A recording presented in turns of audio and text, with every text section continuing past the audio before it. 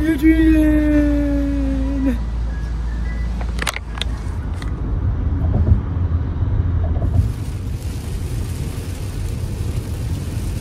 Okay, we are here. Oh my god, it was so sunny earlier today too. And then in the span of 20 minutes, it's like pouring rain. Yays. She's vacuuming, LMAO. Your place is so nice. Thank you so much for letting me sleep on my bed. No, it's fine. No. I'm gonna sleep on the couch as long as your sister's okay with it. I'm literally not sleeping here today. Sleep on my bed. Are you sure? Honey, dude, nobody's in my room. But your place is, oh my god, the view is so nice. It's my whole place. Wait, what is it called? Saad? That's the best one. S-A-A-D-S. It doesn't open on Sundays. So okay. Go today. This is like my favorite spot. Get the chicken maroosh sandwich. Maroosh? I'll go check it out. Chicken maroosh sandwich. It's kind of like halal on a sandwich. It's probably my favorite sandwich in Philly. Really? Yeah. So nice seeing Dana and Jonathan. Fun fact, Dana was my first Cornell friend that I made, and she was the one that actually also introduced me to my ex-boyfriend at the time, whose name was also Kevin. A lot of fun facts here. We weren't really like super close in college, just because like we hung out with really different crews. But over the summer, she visited Korea, and I hung out with her and her fiance, Jonathan, and it was so much fun. It was just like really sweet of them to reach out and like support me and say like, oh, you're doing great. She's just like a bright ray of sunshine, and she's also so smart. I really like her. The older I get, the more I realize like I also have to do my part in being super positive and reaching out to people. Part of the reason why I'm like staying and couch surfing at some of my friends' places is also because like whenever I do see my friends, it's always just like a quick coffee here or like a dinner, and I never really get to hang out like I used to like in college. Like sometimes it's not about how much you can cram in, but just like being in each other's vicinity. And I really had a fun time doing that with my friend that I just stayed at in New York as well. You can always stay at a hotel, but couch surfing is definitely something that you can only do with close friends, and it's like a big luxury. So I've really been having fun just like reaching out to people that I would not otherwise usually reach out to, and just being in the city and just reconnecting and reminiscing old times. Damn, I sound old! Philly, it's such an interesting mix of UPenn and Drexel. It's like a college town, and it has such a deep-rooted history with people who are so proud of where they live. And I really like places where the locals have such a like strong sense of pride and community. New York has that obviously, but Philly is definitely super duper strong as well. I used to like not understand it when I was younger, but having that kind of like represent mentality is so important in also like caring more for where you live and the community, the people around you in general. I'm almost near the Italian markets. It is closing up right now just because it's kind of end of the day. I'll probably come back in the morning tomorrow. Actually, you know what? I'm gonna park my car and just look around. There's still a lot of places that are open, and it looks really interesting. So one thing that's really popular is something called a water ice. It's basically a slushie. I like starting dessert first. Okay, it should be just around the corner.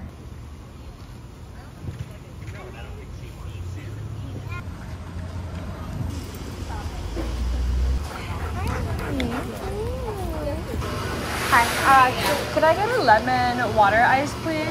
Thank you so much. So I got a medium-sized lemon water ice, and I like don't understand how they achieve this kind of consistency, honestly. Like this honestly like defies science, and like I studied food science, right? So in order to get this, like you need to have like the perfect level of sugar to water consistency, because it's like has something to do with like the solids and the liquids, and this is kind of like an equilibrium. It's neither liquid nor solid, and it's just perfect. They really just recreated snow that's flavored and lemony and absolutely delightful. And I got a medium, and this is $3.50. Since 1945, they've defied science. Water and a liquid solid homeostasis. I say this to everyone that I meet, but Philly is so underappreciated. Like, I also used to think that Philly was, not gonna lie, a shithole, but it's actually so much good food. I actually think that the food scene in Philly is better than New York, and I know that's like gonna insult a lot of people, but it's also because New York is unapproachable in terms of opening new businesses. It's so expensive, it's so over competitive, it's so difficult for small businesses to open, whereas Philly is like more approachable in the sense. I've just been like thinking about one thing and one thing only, and that is just cheesesteaks, especially with a lot of onions, caramelized. So I think I'm gonna go grab a sandwich. You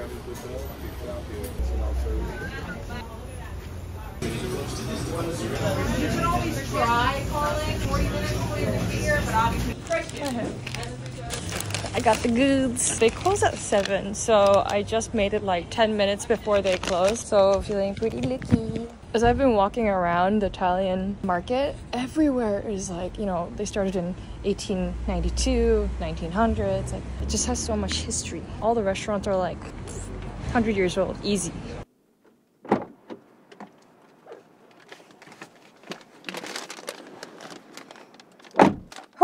I was saying this earlier, but I'm surprised that this place only opened in 2013 because all the Italian restaurants around this area, they all are easily 100 years old. Angelo's comes out of nowhere in 2013 after the recession, I guess, and makes the best Philly cheesesteak. Let's see if it lives up to the hype. Look at that.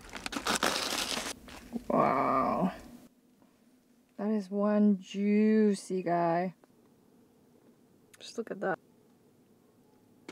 Oh, I think one of the first things that I noticed straight off the bat is the bread and the amount of sesame that's on top of it. And the second thing I noticed is how heavy this is. It's like carrying like a baby's arm.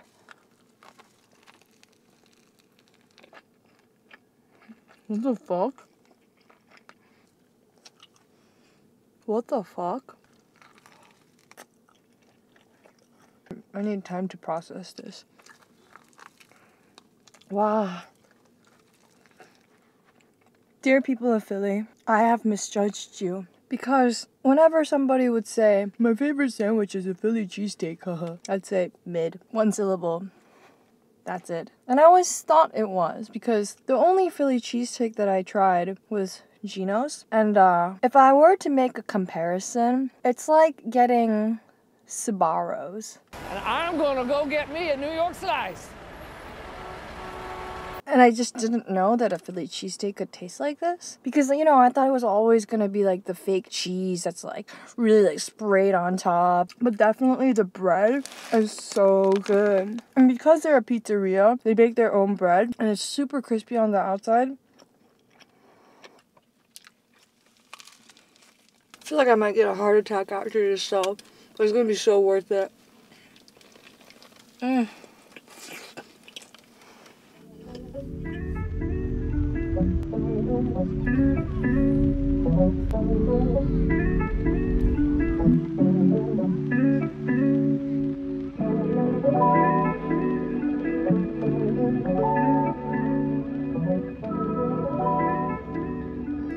I'm at Saad's Halal restaurant thinking that after eating a whole foot-long Philly cheesesteak, I could still eat a little bit more. It was just one of those days where I could eat like endlessly. But I'm actually like super full from the Philly cheesesteak. But you know, every day has to end with something sweet because it's just gotta keep your glucose up during the night when you sleep. I feel like having sugar at night is probably the worst for you.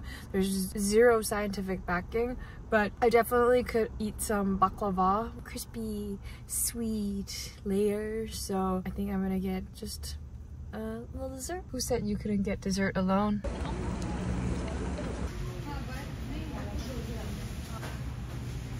Can I just get pistachio baklava and one walnut? One of each? Yes, please. So I got a pistachio, walnut, and a chocolate baklava. I got one of each because I couldn't choose.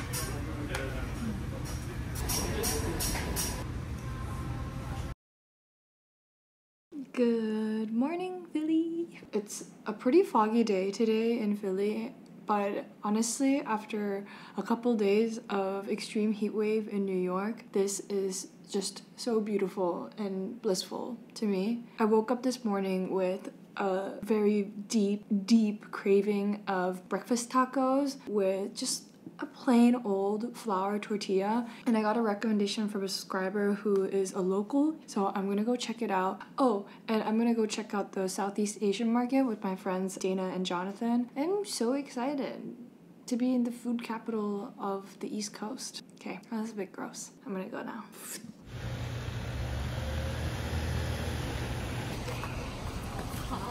Thank you so much.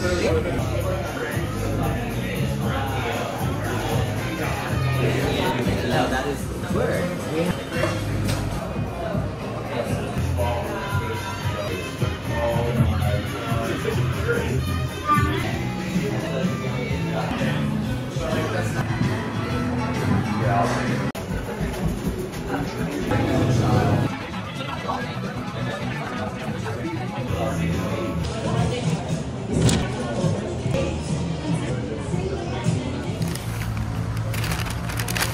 Poppin'.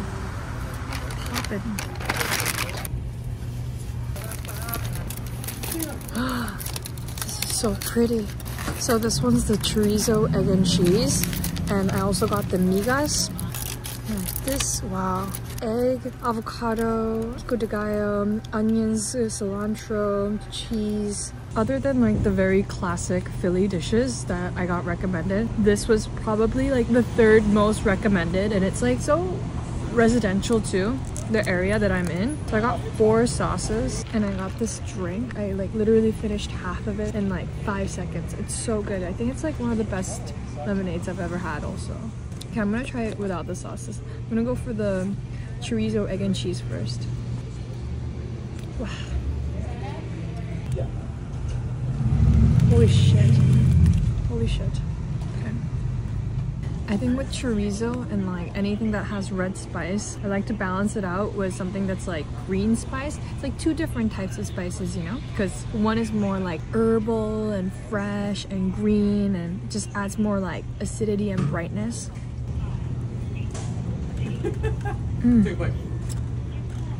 Oh my god.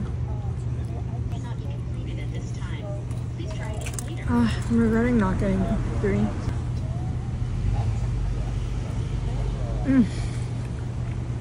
It shows a lot about a place when they make everything from scratch. Like making flour tortillas from scratch, that takes extra love, you know? And I really like places that go the extra mile to show like, hey, we care about like the things that we serve.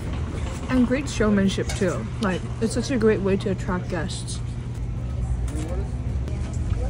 This is called the migas. Inside they also have fried tortilla chips. Back up.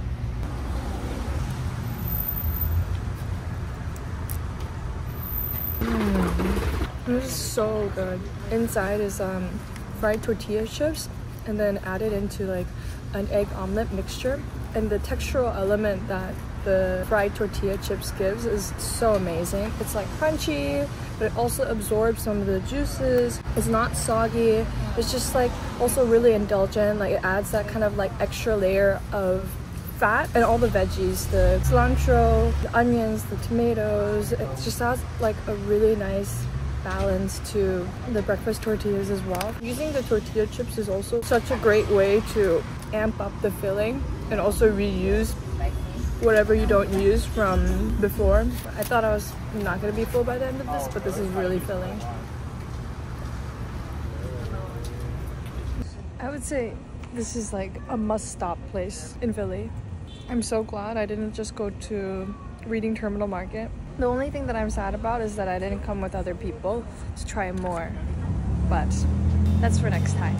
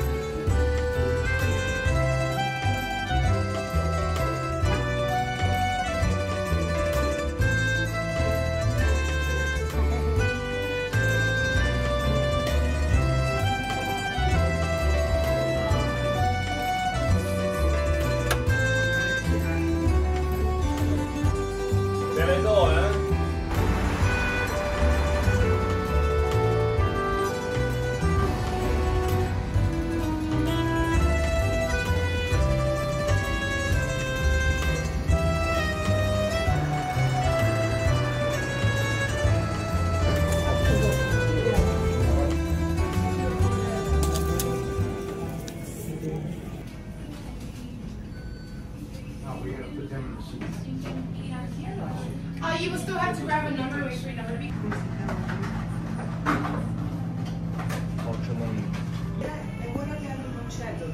Thank you so much. Have a great day.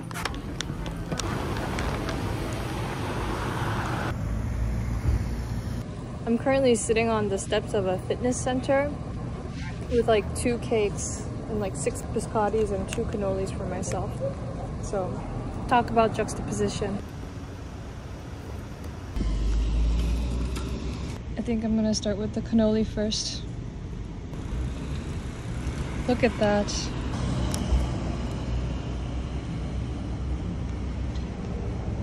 Mmm.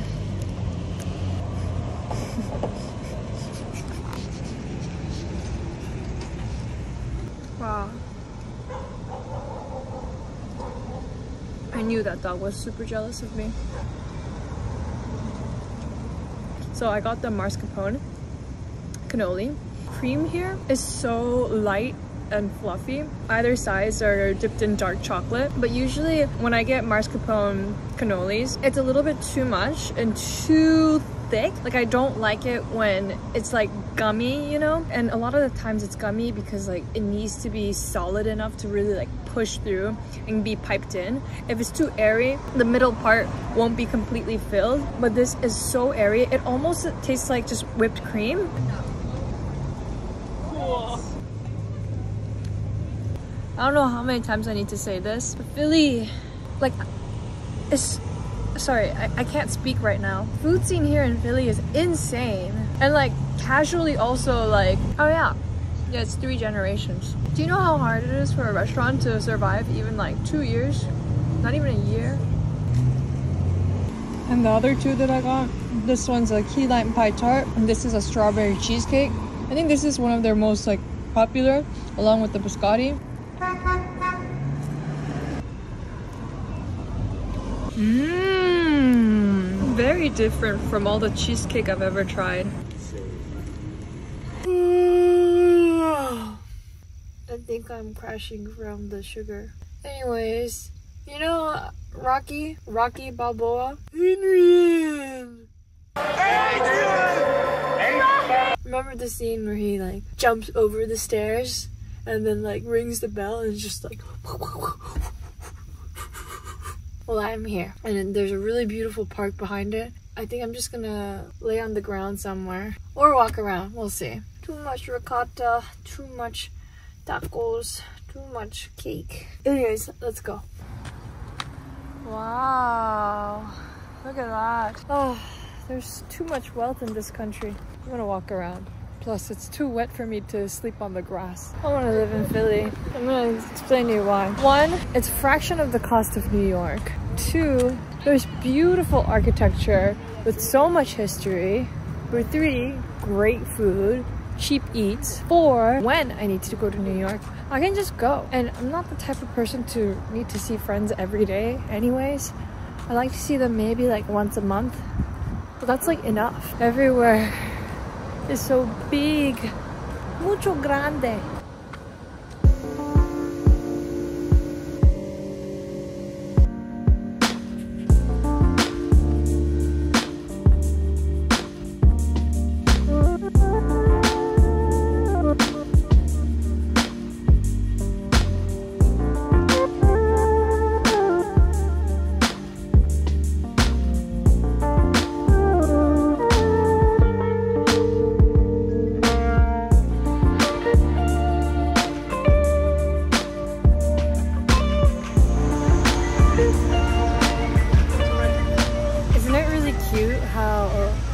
Like humans, we see something on TV and we just all kind of want to do it. Like that's literally how trends, brands, everything works, really. Like we're like a bunch of gophers, you know? Like when we see one person doing something, we all want to emulate it. Like whether that be running up the stairs and putting our arms up. I don't know, I think this concept used to really make me angry when I was younger. Just being like, oh, like people are sheep. They just want to do the same thing as everyone else. Like, I'm gonna be different. But that's also like what's so cute about humans. Like, it makes no sense, but at the same time, like, people are so happy doing it. And I think think I'm finally at a mental state where I'm not like so angry at people, and I think it's really cute and idiosyncratic, and I like these oddities about humans, myself included, you know. I watched Rocky and I want to run up the stairs and put my arms up.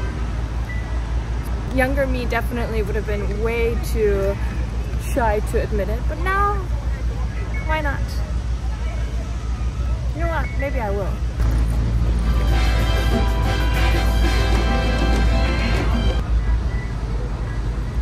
Adrian! Whichever. Maybe we do. Is Herman's closer?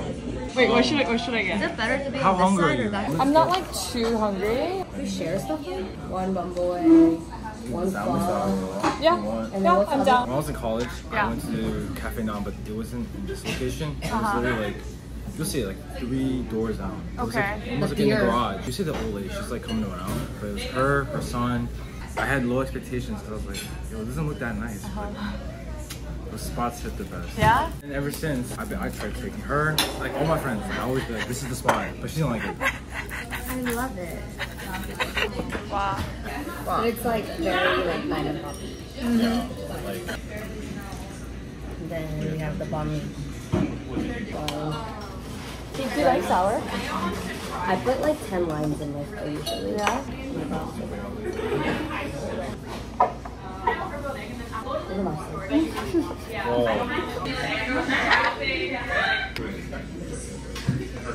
Are you down to hang with us all day?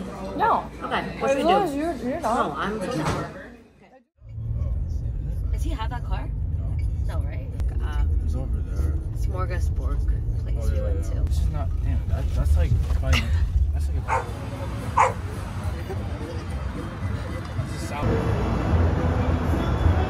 It's okay. We saw some fun things. I love canned fish. And they had so many. Do you know May? She's like a canned fish influencer. Is she the- I don't know. She's the Asian girl like with the short hair. I'm obsessed with her. You should watch her videos. It's so I watched good. some like. I also need some coffee. I'm so full. Maybe like red eye. Is that their cold brew? We will.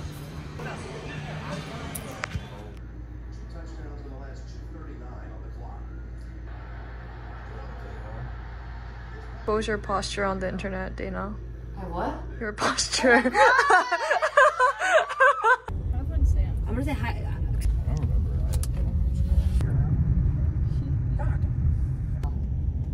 Like wedding pictures? Yeah. This is pretty much old city, so this is like the OG Philly. You'll see a lot of like cobblestone streets. So that's like where America was pretty much declaring its own independence. Pretty big deal, you know. We wouldn't be here. No way. Liberty Bell, the fake Liberty Bell is in that building. I don't know where the real one is actually. They always say it's fake, but then like everyone takes a picture with it. I don't know why. So they cracked it deliberately to make it look like the real one. Yeah, I mean, America. America. We went there. I know it's in there. 和美国组成第一个国家政府，由大陆发起结束农历制运动。 There it is. 是记得 Yeah, but I don't think 他们 you 把 can 桌 like 上的图案 change 印在 midway. 册上，把桌上的旗子。 Wait, we literally can't see it. Jonathan, can you use your long arms? that. No, I don't know. Oh yeah, that thing, that Gen Z shit. Wait, you can do I can't. My arms are too short. How do I do this shit? Okay. No, you do it. Ew! Can you do it? Can you just do it? I'm so bad at the 0.5. Okay. It's better. Better than nothing, right? Can you send that to me? Yeah. The thing with Philly is that so many of these architecture are so grandiose and big and beautiful, and they're just like, yeah, I guess. And I find that so funny. I feel like I have that same mentality towards like Korea as well. Like it's just like everyday life, so I get very jaded by it. And it's the same for every like local in their city.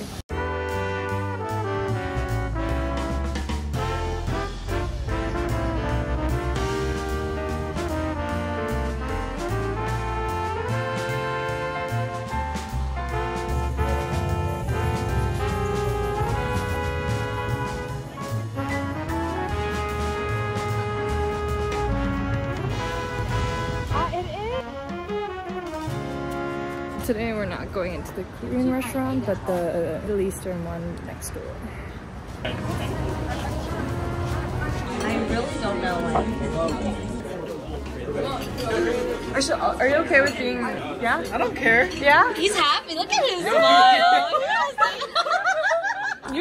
That was actually perfect though. The bro.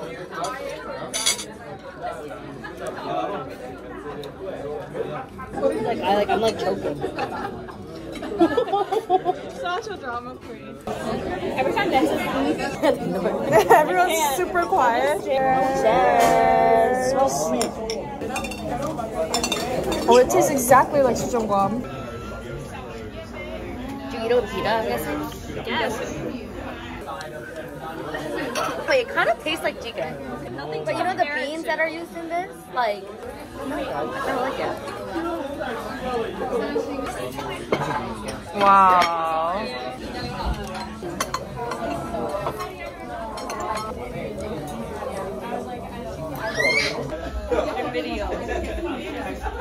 She's a pro. Smell anything. Whoa, it's like cheese with like sweet smell. Tell yourself it's grilled cheese, okay?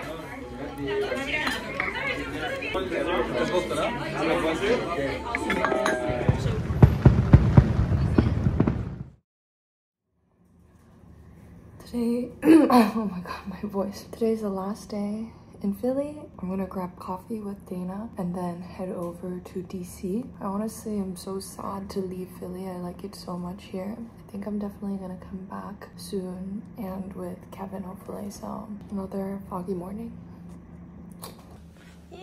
Yeah, show me your scrubs. Wow. Wow, look at her. Look at her. I feel out of place.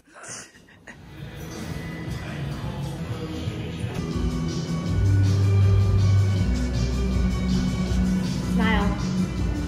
So I'm going to Rockville, Maryland, and it's around like a 2.5 hour drive. And I know that midway through, I'm gonna be so delirious and like hungry. So I'm gonna buy something from Reading Terminal Market. It's like a central marketplace with so much food. There's also a lot of fresh produce. Before I leave, I really wanted to get the roast pork sandwich. I had it last year when I visited Penn, but I want one again, and I want to compare it to a Philly cheesesteak as well. I feel like that would be like, oh. Hi, I'm good. How are you? Can I get a roast pork sandwich with everything on top?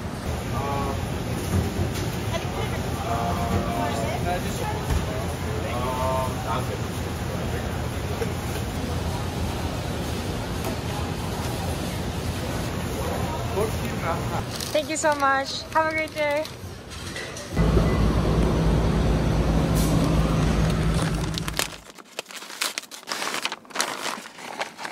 Look at that cross section, so beautiful. Oh my god, it looks so good. Thinly shaved pork, broccoli rabe, and I got some hot peppers.